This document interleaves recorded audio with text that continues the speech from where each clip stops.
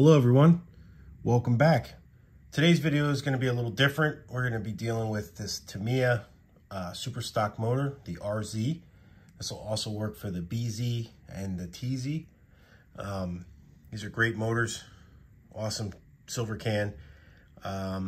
Wish we would have had these back in the day when we were kids.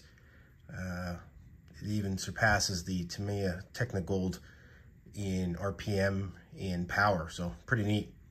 Anyway, what they do not have are ball bearings. You can get a glimpse in there of a bronze bushing on both sides of this motor, which is kind of weird considering there's such a high RPM motor. You would think that Tamiya would have put some better, maybe some ball bearings in there. But that's the way they roll. Always plastic bushings and such for the lower end models. So anyway, today we're going to change those bearings out. I see there's a lot of videos on YouTube that kind of show you some of it, but not all of it. And I don't know why. There's some kind of, you know, secret code or handshake, if you will. But we're gonna get right into this. So we pretty much just need an arbor to pull the new bearing into place. I'll show you what that does later. You need your handy cross wrench, a screwdriver, Phillips, and these bearings. These bearings are 1/8 by 3/8 by 5/32. These are ceramic hybrid, and there's a model number there, which you can see. And they're a little expensive for two bearings. I forget what I paid for this group, but something like 40 bucks for like 4 of them, which is kind of steep, but I do run these a lot. And this motor is actually used. I have a brand new one right here going in my son's car, but we're going to dive into this one. This one's got some mileage on it, so we'll see what it looks like inside.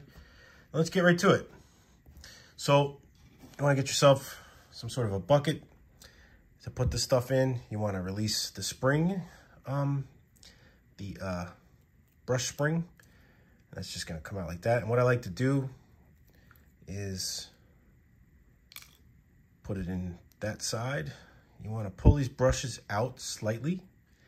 Do not touch the end of the brush where it makes contact with the armature, because you're going to leave oils from your finger and your hands on there, unless you're wearing gloves, but I'm not, so don't do that. You can touch this area, not a problem. All right, we're gonna get this other spring out of here. Left and right, don't mix them up. You wanna pull your brush out just slightly. All right, so now let's get the screw out. Now, oh, one more thing. There's a timing mark on here, which you can see right there, that notch. So it's 1, 2, 3, 4 notches. It's like sort of in between. I don't know if that's adjustable. I wouldn't really worry about it too much, but it's worth noting. So when you take it apart, you get that back in alignment. There's a metal shield that I had on my other motor. Let me see if I can get a photo of that. Yeah, it's still there. Okay, so we're gonna be taking that off as well.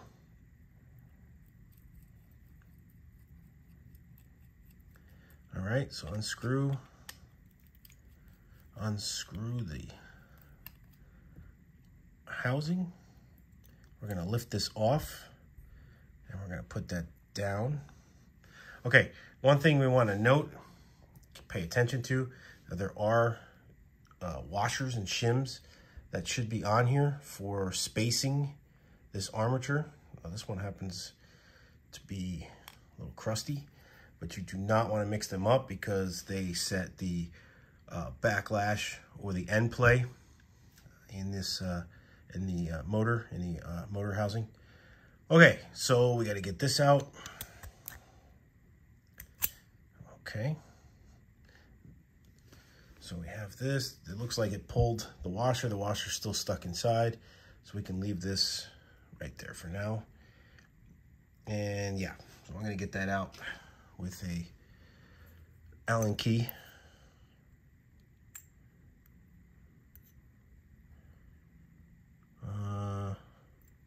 There it goes. Okay, so that's the top washer. We do not want to mix that up, so I'm going to get that out. And I am going to put that right back on so I do not lose it, forget it, etc. Okay, so there's the bushing down inside there in the motor housing. All right, so we are going to take a look at this side now. And there's another washer there, which we need to extract. There it goes. So this goes, oh, there's two. There's a bronze washer and a silver washer. The silver was towards me. The bronze was further away, so that's the way I'm going to restack it. So we're gonna go put that back on there and put that like that. No, I lost the other one.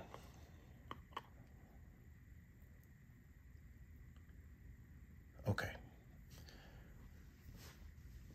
Okay, so the easiest one to get out is this bearing first, and you can just use something that's a slightly, it pops right out. See that? I just use a drill bit, nothing special, and pop the bushing right out of there. So you can see it's clear, clean, nothing in there. There it is. I'm going to clean it up real quick.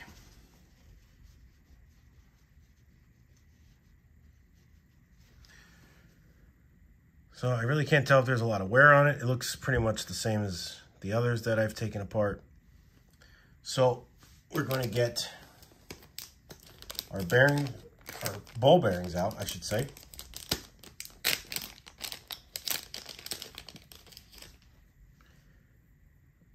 All right, and I will put a link in the description so you can find out where these come from, try to get them yourself. But we are just going to push this bearing down in there, get it to sit and rest. And I'm going to use my arbor tool. Now, one thing I want to point out is this is a stainless steel screw, a stainless steel washer, and stainless steel nut. And there's a reason for that. It's because the motor has some really powerful magnets. And if you do not do this, you're going to be angry with yourself, because it's going to be, any steel screw is going to get attracted to that magnet, and you're going to fight trying to get this thing together. All right, I'm looking for a washer, which I have discovered. Okay, so I put the screw through there. I actually used the bearing, the bronze bushing that came out. And I'm just going to put this nut on here. So I'm basically creating a sandwich.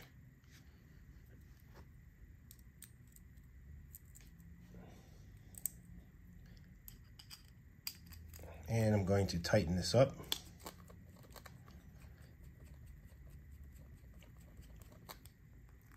And it's going to pull that new ball bearing right into its home.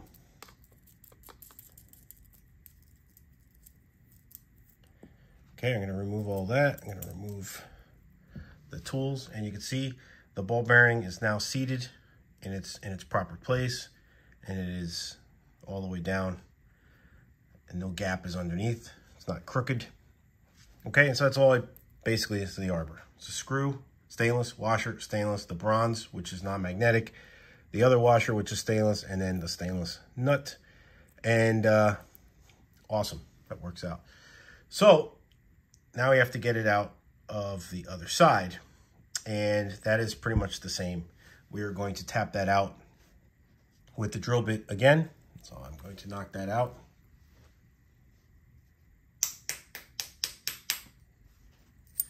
Sorry, I didn't do that on camera, but it fell right out. There's not much holding this bushing in.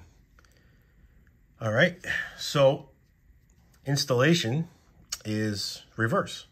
I've seen some people putting grease on here. I don't think that's necessary on these ball bearing. You got to kind of get it down in there and fight with it, because she is magnetic, and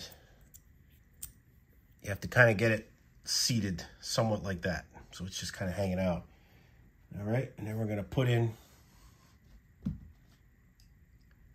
our screw arbor, and I'm just going to feed it. So we're going to install the arbor and put our nut on, and we're going to tighten this screw until it won't go any further, and bottom out, make sure we are completely bottomed out. And then we're going to loosen this all back up.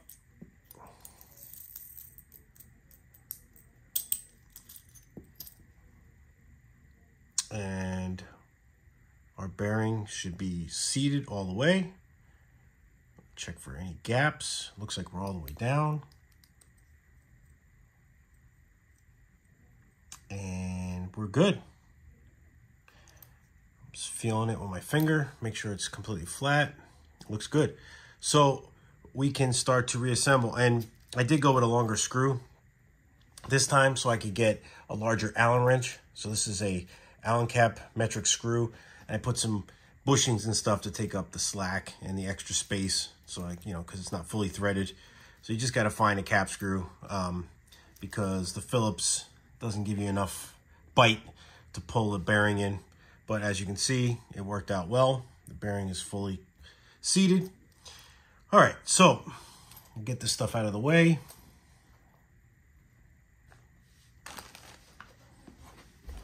And we can put this back together.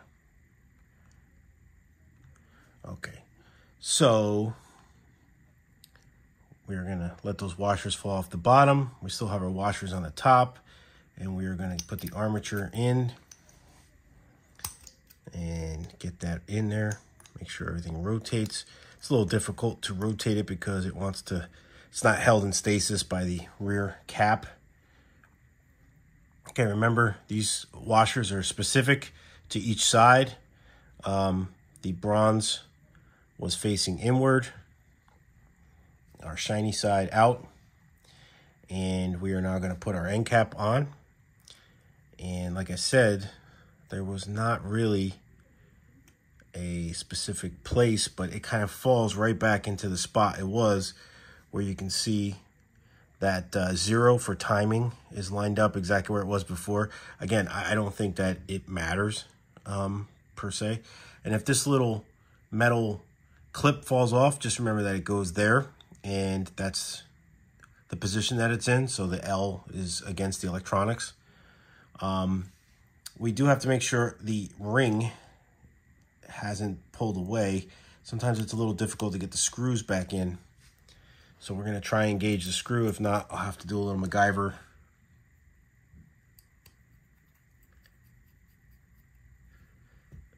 And we can do that by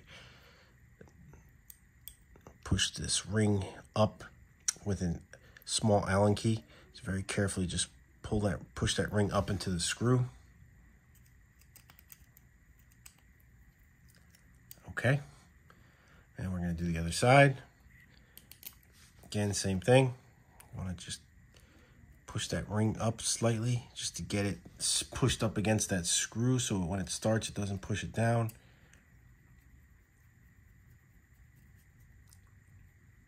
And she's tight. Okay, so that's pretty much it. Bearings seated, everything's back in place. Our brushes are where they're supposed to be. We can put the brush springs back on. The curved part sticks into the slot on your brush. So you put that right over the post.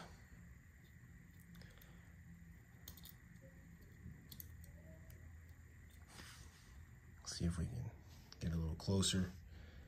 Okay, so that sticks in the back there. And I guess I should tell you that this is a good time to wear safety glasses, because if this spring lets go, anyway. Okay, so the clip goes back in its spot. We'll do the other side. Okay, so we put it first on the post.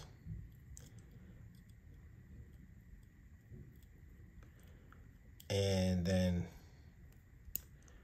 make sure it's in the groove or the slot that's on your brush. All right, and put your clip back.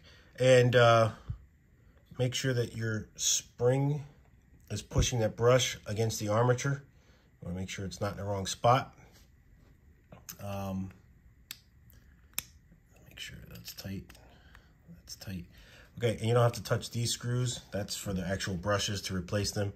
And I'm not changing brushes today, so no need for that. So that's pretty much the whole thing. Again, I just used a screw to probably tell you what this is. Hold on. It's an M3. And you probably need about, let's say 20, maybe 30 millimeter long, and an Allen cap screw, you know, Allen cap head. And so you can get a fatter Allen wrench in here and really get some muscle on it so that it pushes that, you know, seat the bearing. So anyway, once the bearings are in, you can see that there's the same amount of end play that was in the motor before. And that motor is now good to go. And since it's a used motor, I don't have to break it in or anything like that. So if you're doing a new motor, you should probably follow the break-in process and the procedure for that. I know some people stick them in water. I don't do any of that. I just plug it in and go, because that's what I'm about. So anyway, that's going to be going in our DT03, the Aqua Shot, I should say. And my other super stock came out of my Rising Storm, so that's going to be going back into my Rising Storm, and this other one's going to be going into my son's car, and this is all set up with the ball bearings as well. So I hope that helps you. If it does, hit that like button and subscribe. So I'll be throwing out some more of the Tamiya stuff as it comes up. We have a whole bunch of stuff, parts that we're going to be upgrading on this car. We're going to try and do some videos for that in the winter when there's nothing else to do. All right, so thanks for watching. Hit that like button. All right, bye-bye.